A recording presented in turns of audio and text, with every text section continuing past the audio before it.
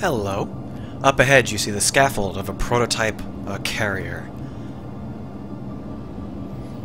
It's in vanilla, and you might be wondering, why does this system look so weird? Why is it all awkward like that? It may be a little bit obvious if you've ever done this sort of thing before, but what I'm doing is I am setting up a railing system. And I figured I would show it to you, and if there's any interest in me creating ships like this and releasing them, sharing them with you, I can do that. If there's not, this is as far as I'll take it.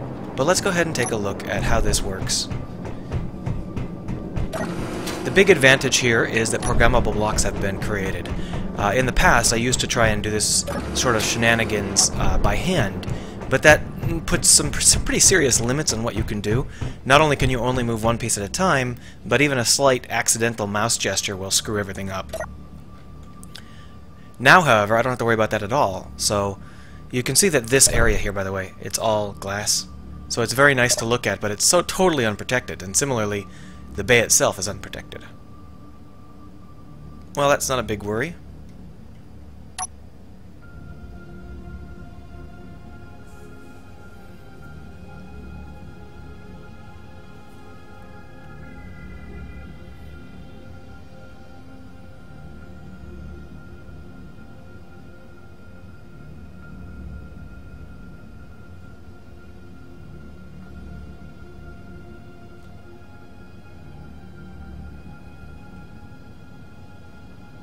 In theory, I don't even need the railing. There we are. Now it's all one ship again, and you can see that now the bay is closed in and the front is partially covered. The final design would have more pieces that finish covering the front. So you could say that this is the battle-ready version. Well, the performance in terms of speed and maneuverability is the same in both cases, so that's not a big difference there.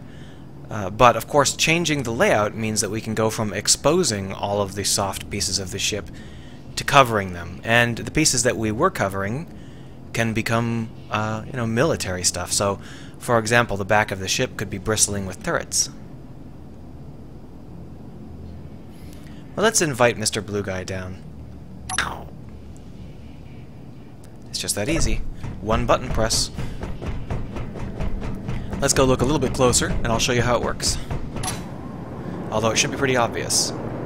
So this is the merge block set for the sliding piece, and that is the merge block on the fore side.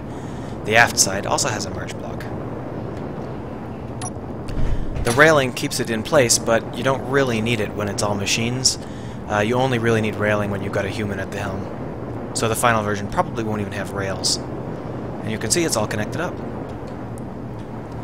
The railing is a ship on its own.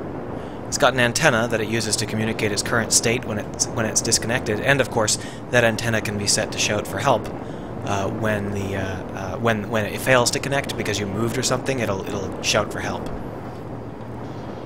It requires an LCD, which is used in much the same way that M-Master uses his LCDs, in that it is the code that the system runs. It requires one programmable block,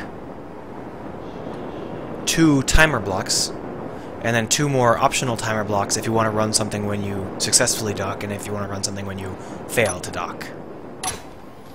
The code involved is not very complex.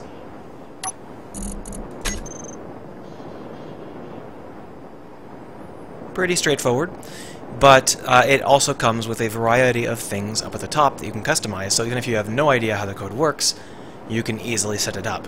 So you've got something that it detects to know whether or not it's docked, something that it calls to check for what its code should be, something that calls it so that it can continually call itself, something that runs when it succeeds, something that runs when it fails, the amount of time it accelerates, and the amount of time it waits before it panics. All of that stuff is pretty basic, and even if you have no idea how to code, it should be fairly easy to match these up with the names that you've decided to use. Don't help. I didn't want to hit help, I want to hit X.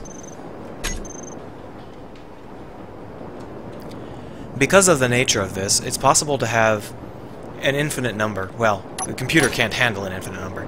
It's possible to have, dozens of these pieces all moving independently, and that's really powerful. There's no widgetry involved. There's no floppy bits, no hinges or pistons. It all just runs locked down as a single grid with all of the physics that entails. So there's no skewing when you pilot it, there's no tilting, nothing flopping around, no damage risk if you go fast.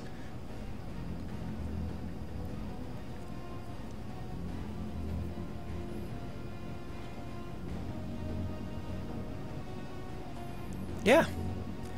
So let me know if this seems like it would be a fun thing for me to complete and share with you guys, and I'd be happy to do so.